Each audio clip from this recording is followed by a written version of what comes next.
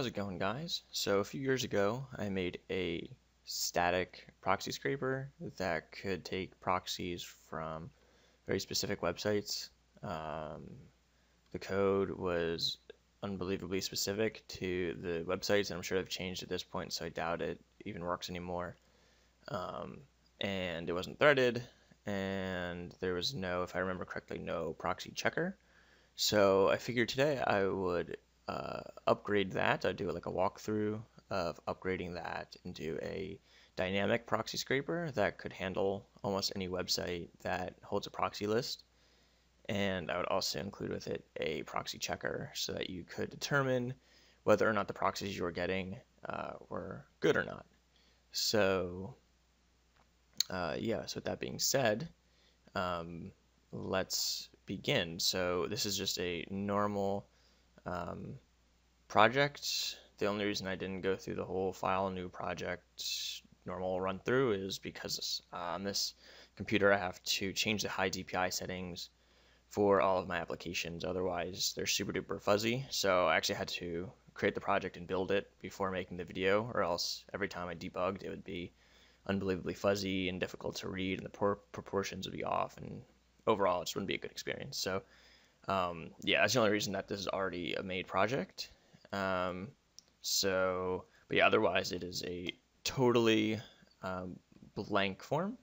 So once you guys have your blank form up, I'm using Visual Studio 2017 in this video, which you can get for free. You can get the community edition for free. So once you have everything set up and you're in a new project, we can begin. So the first thing we're going to need is a button and a list view. There we go. Okay, so this should be enough to at least get us started. We'll be adding other buttons and menus and things as we go. I kind of have a blueprint and some of the basic logic for how I want to do this, but a decent portion of the code is going to kind of be as we go. So forgive me if there are any unforeseeable problems that kind of come up. I'll do my best to debug them, and yeah, we'll figure everything out as we go. So I'm going to name this button to get IPs because this is what this button is going to be responsible for. We'll double click it to open up the sub procedure, and we can begin with our first bit of code. So the first thing that we're going to need this application to do is reach out to whatever website that we're interested in and take all of the proxies off of it. So the first thing that we're going to do is we're going to need to import system.net, since we're going to be using a web client to accomplish this. And then we can do dim webc, or declare webc as new web client. So this will allow us to access the internet from our application. And as a level of kind of cover, what we're going to do is we're going to add a user agent to our web client so that any website that we are making requests to is going to see us not as a Visual Studio web client, but instead as a browser. So I'm just going to be copying and pasting what I already have for the user agent, but I'll put that in the description so that it's easy enough to copy and paste. And the source, along with the application itself, will be available in the description through download as well. So yeah, so basically what we have so far is we have a web client named webc, and we've added a user agent in the form of a header to the web client in order to sort of mask our web client as a Firefox browser. So the next thing that we'll need to do is actually get the source code of the website that we're interested in. So we can do dim source as string, which is equal to our webc.download string, and we will be putting the website in right there. So let's go ahead and get that. So just as a test, we'll be using socksproxy.net. So you can go ahead and copy that and put it in. Okay. So now what we've done so far is we have reached out to socksproxy.net and we have stored its source code in a string called source. So the next thing that we'll need to do is we'll have to come up with a method to go through this source and find all of the IPs. So the easiest way to do that is using regex. And so the first thing that we'll have to do before we start declaring our regex statement is we'll have to import the system.text.regularExpressions class in order to be able to access our regex class. So now that we have imported our system.text.regularExpressions, we'll need to come up with a regex statement that will handle collecting all of our IPs for us from the source. So we will declare reg as a new regex object, and then we'll need to come up with a string that would represent the pattern we're looking for. So the easiest way to do this is going to be in brackets 0 to 9, and that represents every integer between every single digit integer between 0 and 9. So as essentially imagine this as the first integer of an IP. We're essentially looking for that. And then we'll do a star, a question mark. And the star question mark represents that we're looking for the fewest number of these characters in a row that still matches our pattern. And then we will be doing a backslash period.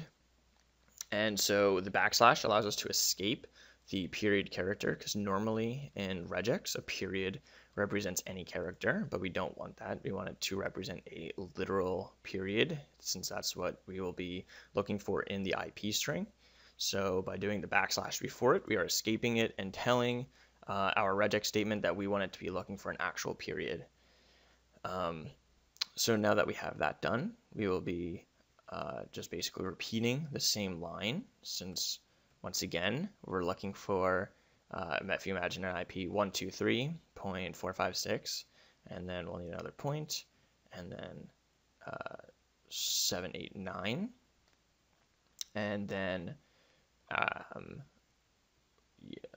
okay, and then once again, backslash period. And so it doesn't, if we do imagine this 1, 2, 3, 4, 5, 6, 7, 8, 9, and then 0, 1, 2 at the end, if we were to look for the fewest number of characters here, so if we were just to repeat our code as is, it would only pull out one character. It would only pull out the literally like the first character after the period. So instead, we're going to replace our star question mark with a plus sign, and this will, instead of looking for the fewest number of characters, look for the most.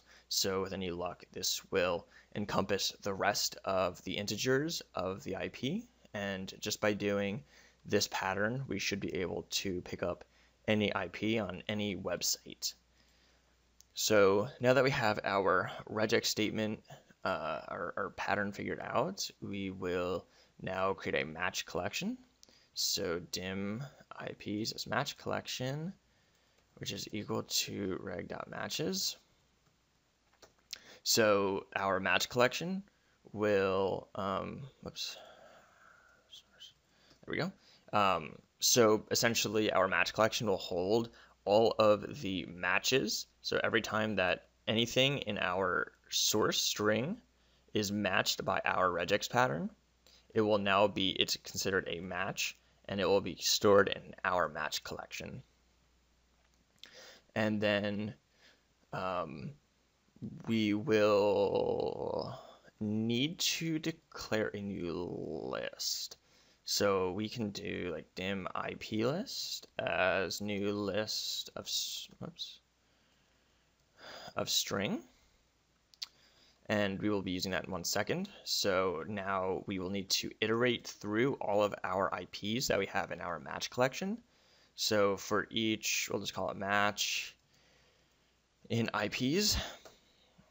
And so this is essentially going to, in our match collection, we will be browsing, we'll be iterating through every single match. So 1, 2, 3, 4 IPs, however many there are in our match collection, we'll be just focusing on each of them individually. And what we will do is we will add all of these to our IP list. So what? Match, my bad. That's weird. I lost focus for a second.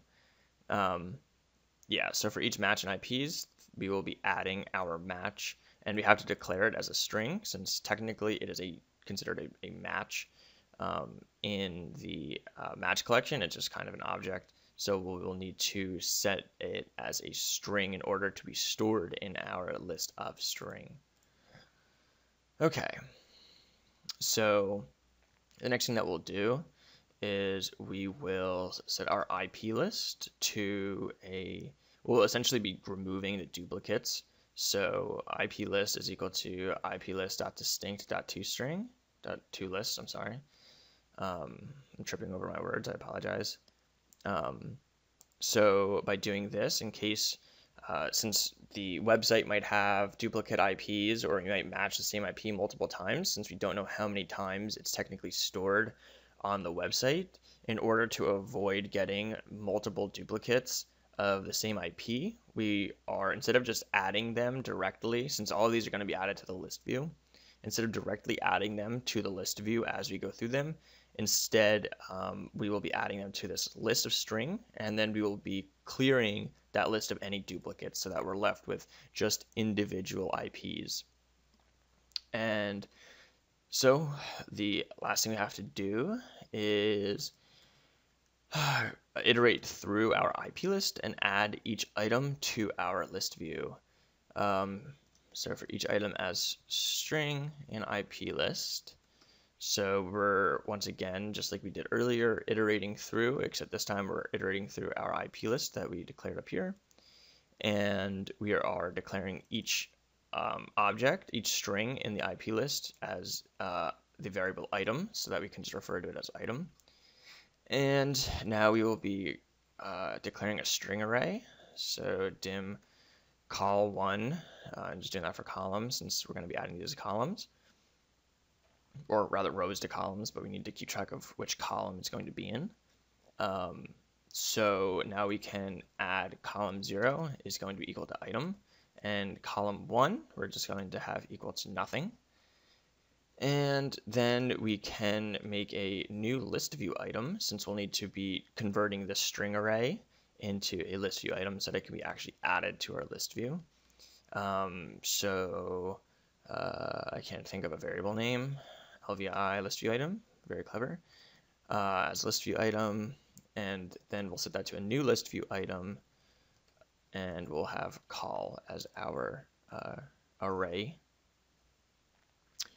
And then just as one more check, no, and in my practice I said that I should use an if statement here, but I don't think I need to.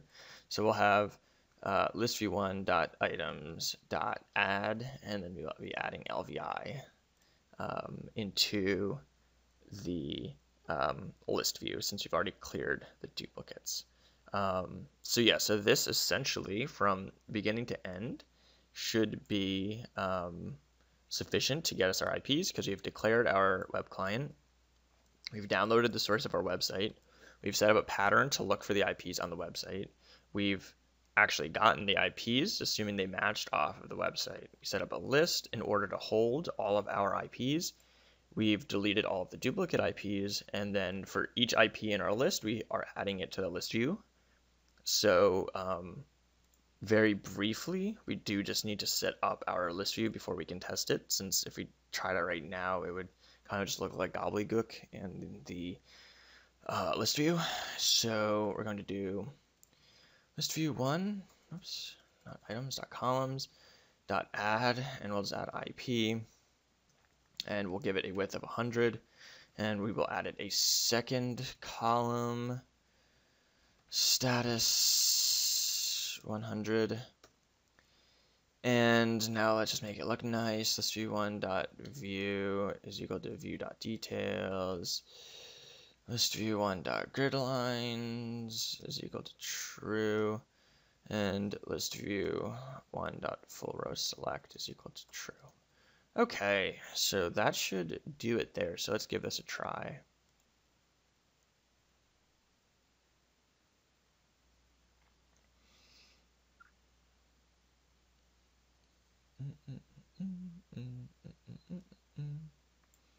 Okay, so let's get IPs. Nice, perfect. So yeah, there is our list of IPs, and as we keep going, we will build this into a system that can not only get IPs, but also determine the status working or not of each IP.